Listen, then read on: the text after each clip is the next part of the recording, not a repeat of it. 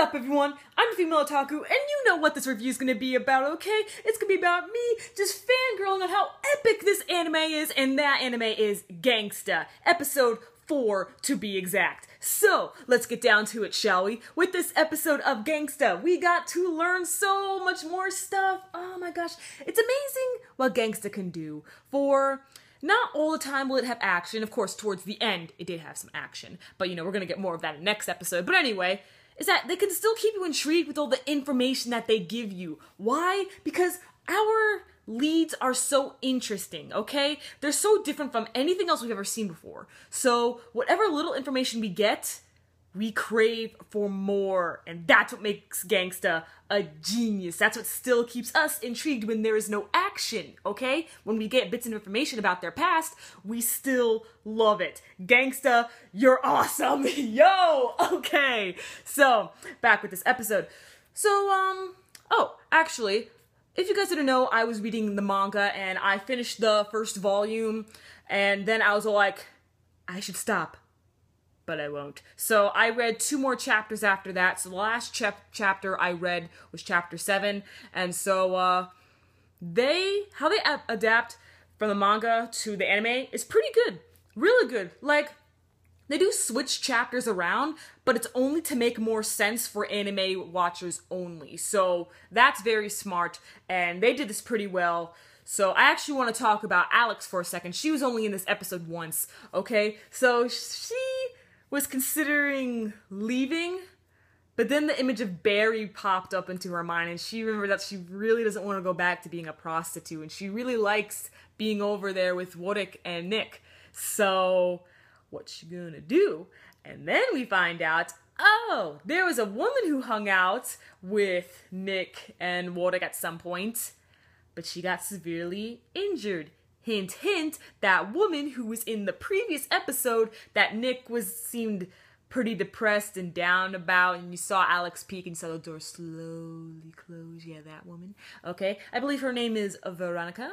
So, in the beginning, we have Wodek and Nick there over at the police station being questioned and stuff for these disembodied bodies and stuff. I think there was about 6 bodies who were all chopped up and stuff, and they were chopped up by katana. So, you know, they're all looking at Nick, and Nick, he's not really doing too much, but Wodek, he has an amazing memory, and I'm just so like, my boy, I love Wodek so much. Oh, he's the man. Okay, so we also get to learn more about Nick and Wodek's past, and so turns out Nick was Wodek's bodyguard at some point. And I actually thought Nick became deaf after some sort of maybe battle or thing that he was in, but it seems like he's always been deaf.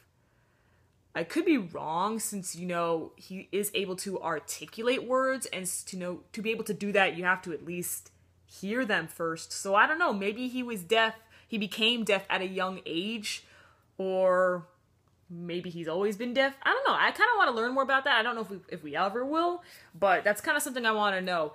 So, anyway, we found out that Wodek, as I kind of already could tell, he was once a pretty rich kid, okay? I don't know what their family business was, but they were pretty rich, and he'd be finishing lessons like that, like Akashi Seijiro style, okay? He'd read everything and be like, yeah, I already know this lesson. You can go home now, bye. So, that's my boy. And we saw their relationship forming. I don't understand what's going on with Wodek and his parents as a child. He's upset with them for some reason, and he at first thinks it's kind of bad that he has a deaf bodyguard. I don't really know. I want to learn more information about the relationship of Wodek and his parents. Okay? And, so, the Twilight. Now, we get to meet this Twilight that just so happens to be an A0. And that, my friend, is a yo moment! Oh my gosh, bruh! You saw the smile on both of their faces, okay? When you saw another Twilight came in, okay? Which would be Nick. When you saw that kid fighting, you know, the Cristiano Mafia, and then Nick came in, they all stood at each other, okay? They knew what they had to do. They had to show each other the tags, alright? They're both A0!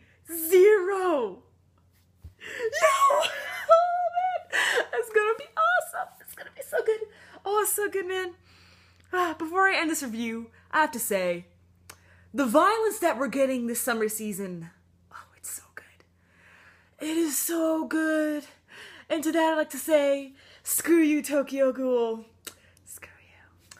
Oh, yes. Oh, you saw the beheading with that one guy.